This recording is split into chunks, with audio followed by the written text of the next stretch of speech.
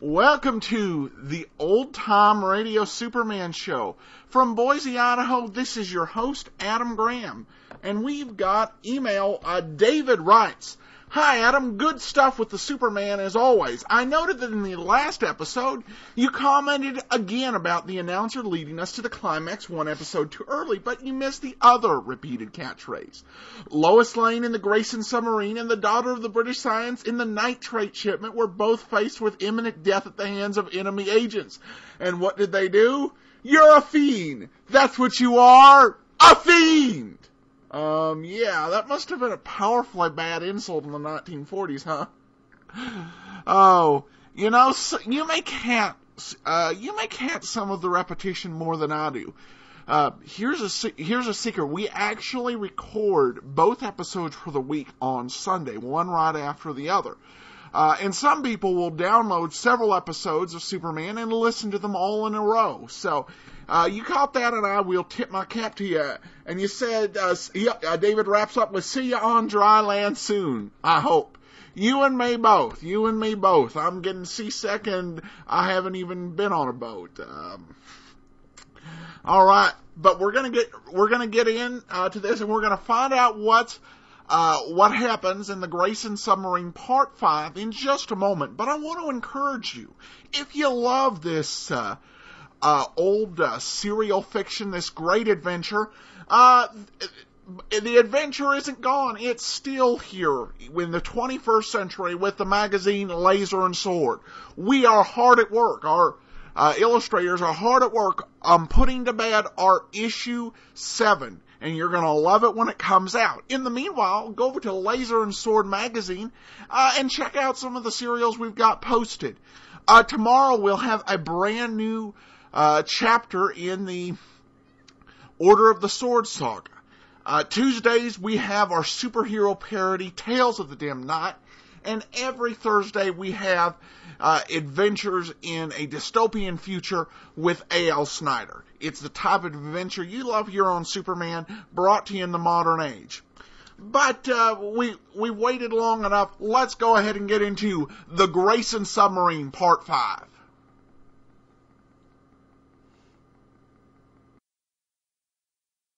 Presenting the transcription feature, Superman. Up in the sky. It's a bird. It's a plane. It's Superman. Yes, it's Superman, strange visitor from the planet Krypton, who came to Earth with powers and abilities far beyond those of mortal men. Superman, who can leap tall buildings at a single bound, race a speeding bullet to its target, bend steel in his bare hands, and who, disguised as Clark Kent, mild-mannered reporter for a great metropolitan newspaper, fights a never-ending battle for truth and justice. And now to our story. When we last saw Superman, he was streaking out to sea, making use of his amazing power of flight to find the Grayson submarine, stolen by a group of foreign agents and being sailed to a foreign port. On board the underseas craft, in addition to its captain and American crew, are Lois Lane and Perry White, editor of the Daily Planet. At the moment, Dr. Deutsch, head of the espionage gang, has submerged the submarine and is about to fire a torpedo at a passing ship, just to test the submarine's firing mechanism. In the control compartment, he holds Captain Denning at gunpoint, while the torpedo-firing alarm bell rings through the steel hull. Now that the alarm is sounded, all I must do is press this button. The one which says, torpedo fire, stern tube. That ship will sink like a punctured balloon. For the love of mercy, Deutsch, don't do it. There are innocent people aboard that ship. People who have done you no harm whatsoever. We are wasting time. I will press the button. Deutsch! Too late! It's done. Now. Whining like a banshee, 2,000 pounds of sudden death catapults from the stern of the submarine and cuts through the water in the direction of the doomed ship, white foam bubbling in its wake. In the all-enveloping darkness, human vision is unable to follow the path of the death-dealing torpedo. But high above the rolling ocean, the eyes of Superman can see the line of white foam trailing the steel fist. For a moment, he hangs in midair, and then, realizing that the torpedo is aimed at the ship moving slowly through the night, Superman dives with the speed of light, landing in the water between the torpedo and its target.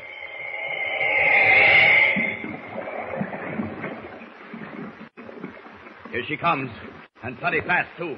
It's big enough to blow that ship in half, but not big enough to... I've got you. Now to turn you upside down and send you to the bottom of the sea. So long. That torpedo must have come from the Grayson sub. No other would fire at an American ship in these waters. You could probably pick it up better from above. No, wait. I can see its periscope dead ahead of me, heading east. I'd better follow it in the air until it comes to the surface. Up, and away!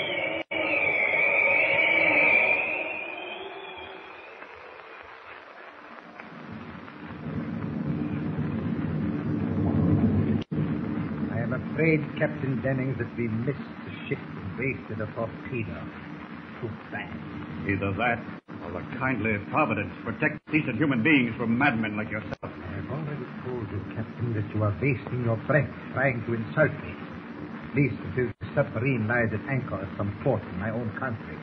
Then, if you dare open your mouth, you will suffer for it.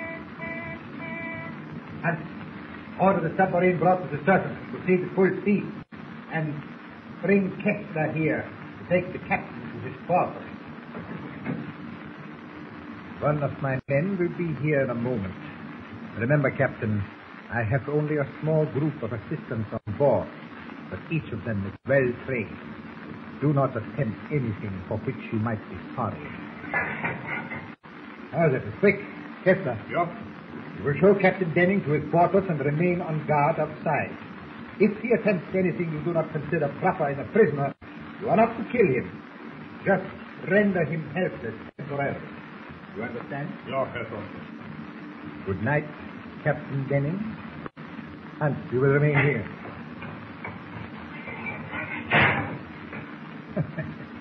The good captain is not in the best of humor. Kein Wunder, Herr Doktor. Speak English, Hans. You ought to be of help to me in the future. You must speak English well. Ja, Herr Doktor. It's too bad that he missed the torpedo, eh? But not serious. We have this submarine. That is the most important thing. Are we on the surface yet? Ja. Open the conning tower hatch. We will go on deck for a breath of fresh air. Up the ladder, Hans. I will follow you.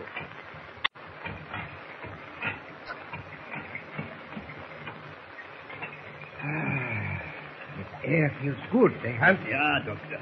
All the nights are like this, with the sea smooth. We will be home in 6 days. Ja, in 6 days. Imagine, Hans, stealing a submarine right from under the very noses. Why, it's unheard of. Herr Doktor. What is it? I heard the strange wind. There's always wind on the sea. Just think of it, Hans. There will be headlines in the newspapers, and they will decorate us. Listen, Doctor. I hear it again. Oh, you hear wind. Well, what of it? What was that? The submarine rolls. Maybe the hatch is not fastened. It's dusty. Why are you so nervous, Hans? I will be nervous until we are across the ocean. What can happen now? Do you think these Americans are smart enough to realize what we have done? No. They are stupid. Are they? Who's there? A stupid American. Where is he? I can't see. Dead! Near the rail! That gun won't do you any good, my friend. Might as well toss it overboard. Put your hands up. Don't make me laugh. Put them up or I shoot. Go ahead. See how those bullets bounced off my chest? Well, that's how you're going to bounce right now. So, Americans are stupid, are they? Now, I'll just knock your thick skulls together for good measure. Now, boys can't take it very well. Both are cold. Well, down the hatch, one at a time. There we are. And I think I'd better follow you and have a look around. This must be the control compartment. All these dials, gauges here. Well, now to find Captain Denning. I'll try this steel door, see what it leads. Like a corridor or a companionway. Wait. There's a man sitting outside a closed door. Not in uniform, so he must be one of a gang. Yeah, it's a good thing that light over his head is yellow and feeble. I'll sneak up behind him. Good evening. Who are you? Here's my calling card. That's that. He was probably guarding someone in this compartment. I think it's time to get rid of this cape and costume and become Clark Kent. There, that's better. I haven't used Kent's high voice in so long, it sounds strange. Now, let's see who's in here. What do you want? Captain Denning? Yes? Hello, Captain Denning. Now what? Oh, I'm not one of the gang, Captain. My name is Clark Kent. I'm a reporter on the Daily Planet. Reporter? I know it must sound strange, but it's true. Here's my police card. But how did you get on board? We've been at sea for hours. Well, I've been trailing this gang of agents. I tracked them down to their hideout, an old house on a cliff. And when they brought this submarine into a hidden cove near the house, I knew something was wrong, so I sneaked on board. I've been lying low ever since. It's amazing. How did you get by the gorilla on guard? Oh, a lucky punch fixed him. Same goes for the two who are on deck. They're sleeping peacefully in the control room. You mean Dr. Deutsch and Hans? Yes, Hans is one of them. The other's heavy-set with a bristling mustache. Yes, that's Dr. Deutsch. He's head of the gang. Oh. Kent, we've got to work fast. What you say is true. We can regain control of the submarine. With Deutsch, Hans, and Kessler out of commission, there are only 4 of the gang left. They locked most of my crew in the stern compartment. Oh. Those that are free are operating the submarine at gunpoint. I have 2 revolvers hidden in my locker here. I've been saving them for just such an opportunity. Here you are. Now follow me. Just a minute, Captain. Before we get mixed up in anything, I'd like to know the whereabouts of 2 friends of mine who are being held on board. Miss Lane and Mr. White? Oh, they're locked in the stern with my crew. We'll free them later. Oh, good. Kent, you certainly flattened this bird on the floor. If Deutsch and Hans got the same treatment, they won't be on their feet for a long time. Come on down this passageway. 2 of the gang are in the engine room and 2 more in the diving control compartment. We'll tackle the engine room first. Quiet now. Right up ahead. You swing the door open and I'll cover it. Here we go. Go ahead. Open it. Drop those guns and don't move. Can't look out! They're looking for a fight, Captain. Let's go. How's this? Can't you? You knocked both of them out. Good heavens, man. How'd you dare wade through that hail of bullets? Were you hit? Oh, not a scratch. Let's get the other 2. Well, my men here can handle them. Take the guns, boys, and let them have it. They get tough. Come on. First thing we've got to do, Kent, is radio the naval base and tell them we're on our way back at full speed. This is the happiest moment of my life, and I can thank you for it. We're going back, Kent, with the ship intact. We're going back at full speed.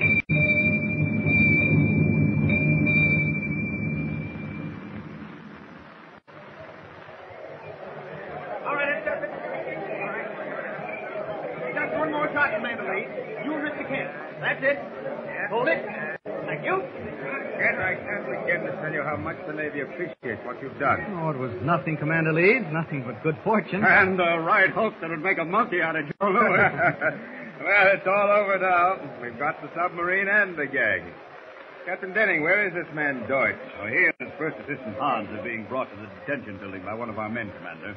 I think I'd better join Lois and Mr. White, Commander. They're having some coffee. Commander Leach! Commander Leach! Commander Leach! What is it? Those 2 spies. They escaped. Escape? You mean Deutsch and Hans? Yes, they got away. They're gone. Well, it looks as though Commander Leeds was a little hasty when he said it was all over. With Dr. Deutsch at liberty, it isn't all over by a long shot. Someone is bound to suffer at the criminal hands of the murderous foreign agent. Deutsch is out for revenge, and the objects of his revenge are Lois, White, and Kent. What will happen? And where will he strike first? Don't forget, tune in again for the next thrilling episode with Superman. Look, up in the sky. The bird. It's a plane. It's Superman. Superman is a copyrighted feature appearing in Action Comics magazine. Welcome back. There were so many things in this episode to talk about. First, there was the firing of the firing of the torpedoes, and I didn't know that it sounded like that firing torpedoes sounded a lot like firing up the warp core in Star Trek or something like that. And then we have Then we have the strange decision of Clark Kent to change, to come back into the Clark Kent guise, really somewhat unexpectedly. And he just saved the ship. He has the thanks of the Navy. But the next time Lois Lane has a foolhardy idea that's really a bad idea and he doesn't go along with it, Jimmy Olsen will be like, "You're not a coward, are you, Mr. Kent?" That seems to be the way it goes. Being Superman is a never-ending battle against evil. Being Clark Kent is a never-ending battle for basic respect, despite a track record that would put most reporters to shame. But now I love the whole tough guy routine. This had to be one of Superman's greatest tough guy routines. Here's my calling card. Wham! Oh, that is awesome. Great stuff. And we're gonna find out what happened. What happened to Deutsch? We will get to find out in our next exciting adventure. I also want to encourage you, if you want to see some tough guys who take on crime without the net of superpowers, then you might enjoy the Great Detectives of Old Time Radio. We are presenting 5 great detective stories, one per day, from start to finish. I think you'll enjoy it if you're into the classic radio. So go to greatdetectives.net if you'd like to subscribe to that. But from Boise, Idaho, this is your host, Adam Graham, signing off.